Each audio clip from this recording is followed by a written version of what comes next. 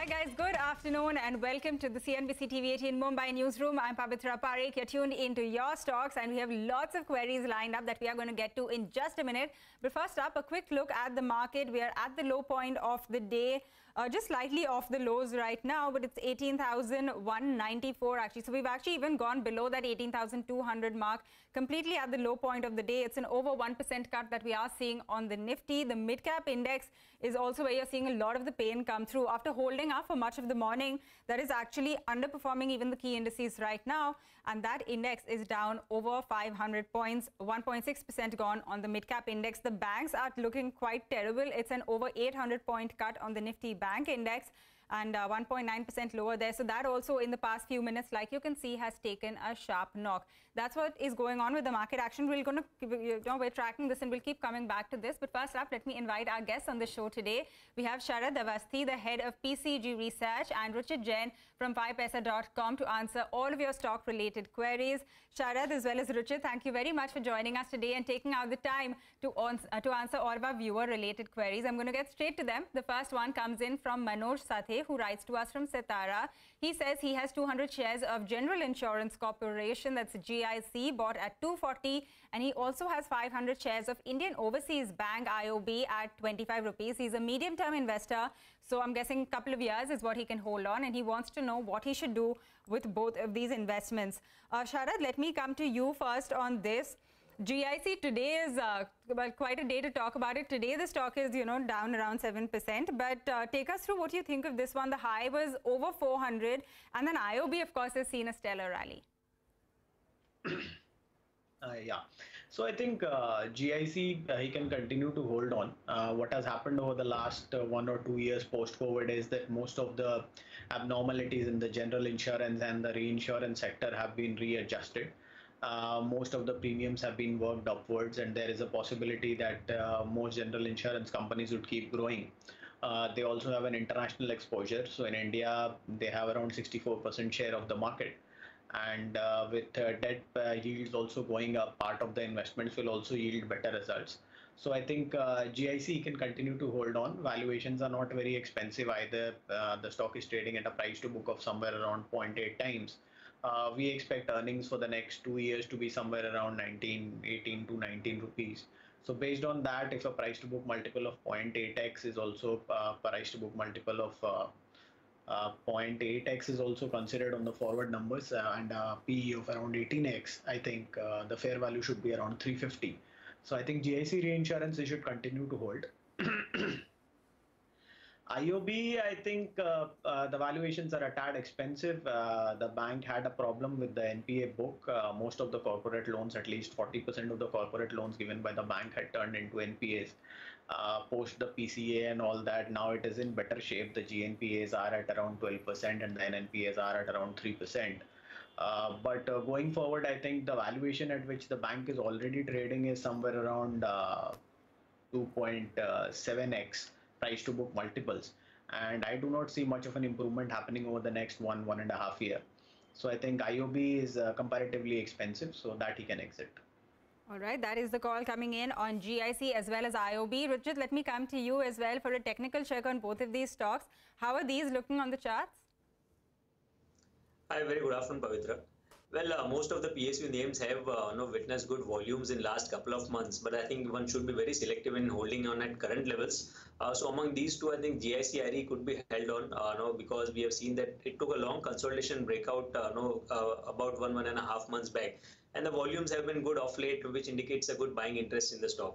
Now, considering the supports, 160 and 140 are the good support levels for the stock on any declines. And I believe that once the stock retraces the recent up move, then it could again witness some buying interest at lower levels. So GIC would be a hold at current levels.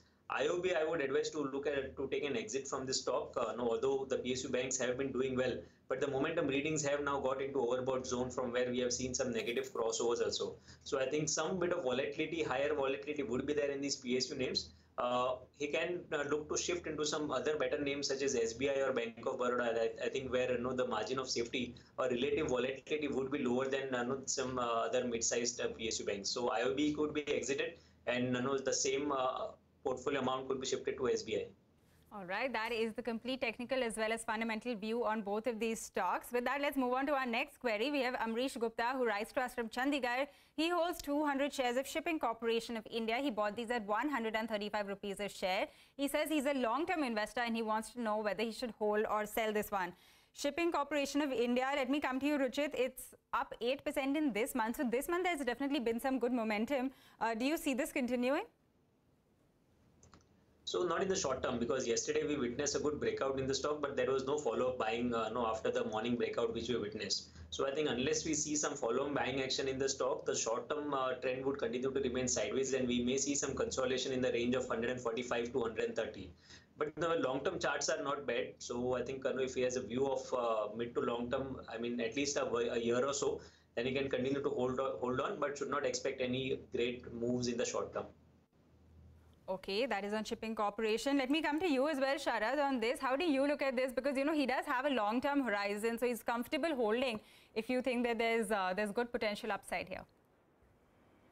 Yeah, I think the valuations are not particularly very expensive. That stock is trading at around 11 times based on past numbers also. Though there could be some flip-flop on the numbers because the shipping rates have been moving up and down in a very volatile fashion post-COVID. First they went up and now they've corrected substantially, but they are still higher than the long-term averages. And a lot of the share for that Shipping Corporation has is in the crude carriers. It is the largest shipping company in India. So I think it would be sensible to hold on to it. I think the ideal multiples could be somewhere around 15 to 16 times.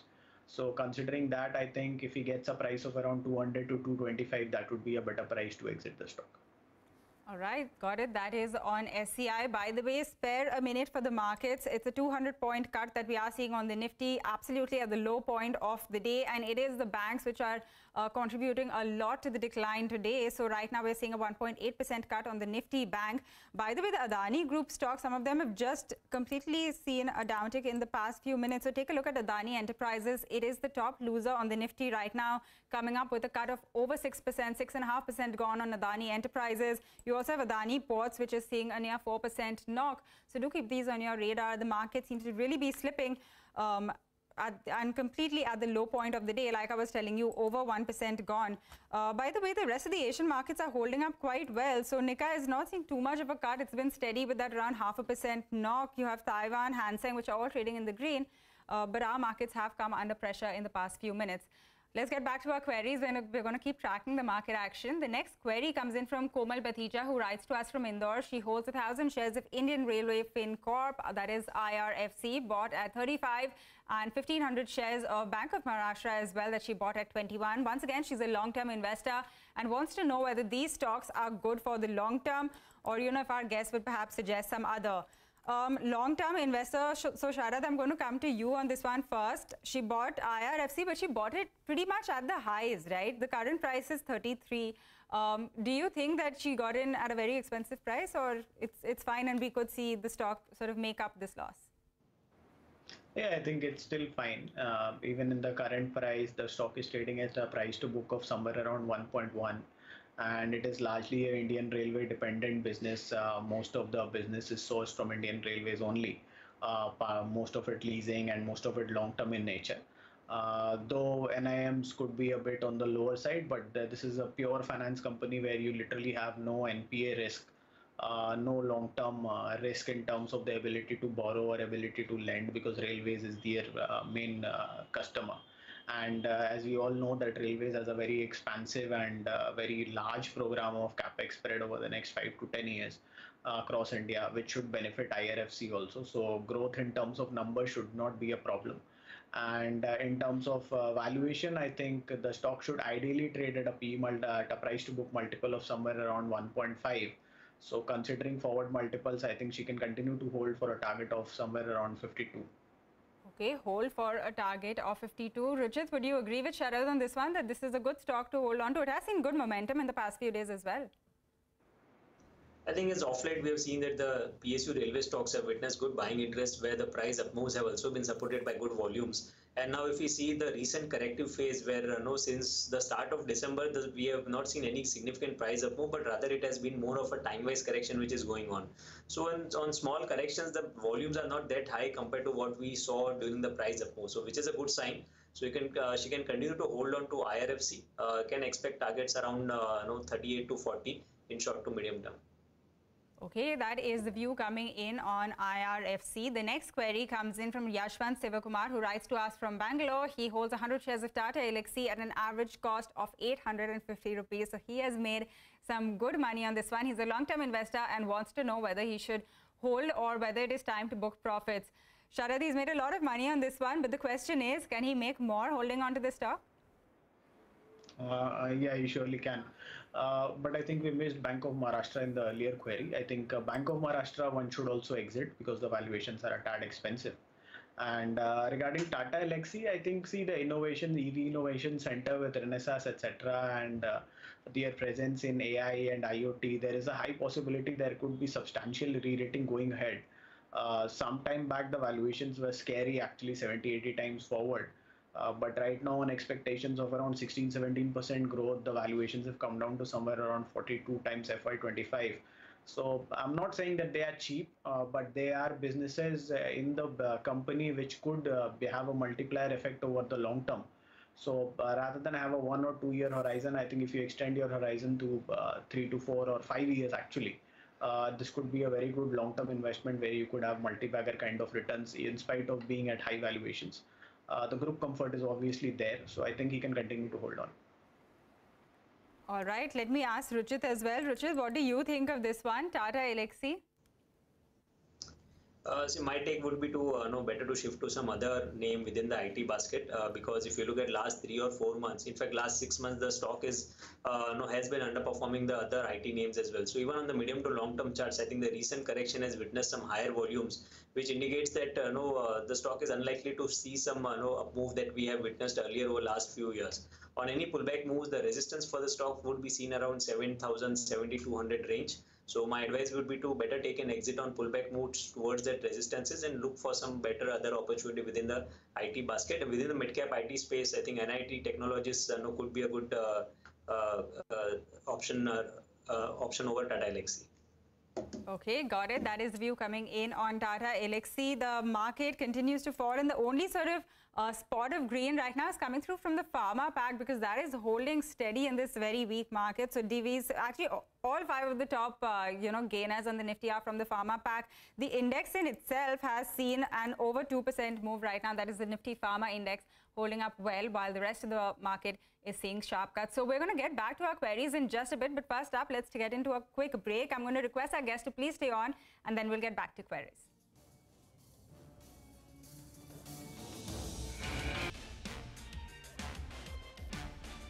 Welcome back. You're still tuned into your stocks on CNBC-TV18. We're seeing a little bit of, a move higher from that absolute low level that we hit just a few minutes ago. There you have it on your screen. And some of the tech stocks have seen a move in the past few minutes, move higher. So take a look at TCS, take a look at Infosys.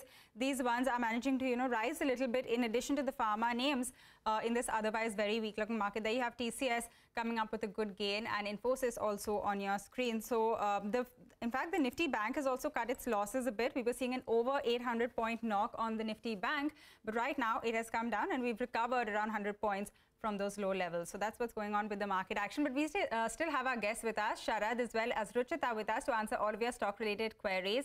And the next query comes in from Kuldeep Sood, who calls us from Himachal Pradesh with an investment query. Mr. Sood, please go ahead, ask us your query. Our guests are on the line as well, and then we will have both of them answer this. Thank you very much. I was interested in making some investment in the pharma sector. Okay. Considering that the pharma prices are low just now. So I would like to know, I would like to invest about 50,000. Okay. And would like to know which companies are the best. And I have one more query regarding Motherson SWI. I have about 1,400 shares of it at almost zero cost, because these were allotted at as a breakup of the other company. Yeah. So should I get out of this, take profit, or add more and hold on? I'm a long-term investor. Okay, you're a long-term investor. Let's ask our guest, Sharad. First, let's get to the pharma query because he said he wants to, invest in the pharma space. So what would you recommend? He is a long-term investor. What would be your pick of the pack? See, I would say that allocate around 60% of the funds into a frontline stock like Dr. Reddy. I think most of the problems that they had over the last 4 or 5 years, most of them are behind us. New launches should be very aggressive over the next few years. We expect earnings growth to be very healthy over the next few years. So considering an earnings multiple of somewhere around 20-25 times also, I think the stock has potential to go up to somewhere around 5,500 to 6,000 over the next 2.5 years. So allocate around 60% to Dr. Reddy. And considering the scope and the opportunity that biologics present, I think Biocon after this corrective phase is at a very decent valuation. And I think that is something where you can allocate the rest of the 30%. Though the debt overhang is there after this recent acquisition, but in the long term, I think that will play out very well. Okay, got that. That is on pharma. Let me also ask Ruchit, then we'll get to Motherson Wiring. Ruchit, your call on the pharma space, and what do you think looks really attractive right now on the charts from within the pharma sector? I think yes, a perfect day to ask this query. Since we have been witnessing a good price up move after a long time in the pharma space, and they have been showing a relative outperformance now. So Cipla is one stock where technically we have seen a breakout today. Today's range breakout is accompanied by very good volume. So we are expecting target somewhere around 1220, 1240 in short to medium term in Cipla. And within the hospital pack, I think Apollo Hospitals should be one stock which should be added to the portfolio right now, even if you are looking from a short-term perspective or from a long-term perspective. So the price structure is quite good over there, where we have seen a decent consolidation over its 200-day moving average support, and the high top, high bottom structure has been resumed now. So we expect some good outperformance from Apollo Hospitals as well. So Cipla and Apollo Hospitals would be my two picks from this packet. Okay, that is on the pharma space. Also, now let's come to Motherson Wiring because he did ask us about that as well. Your call on this stock?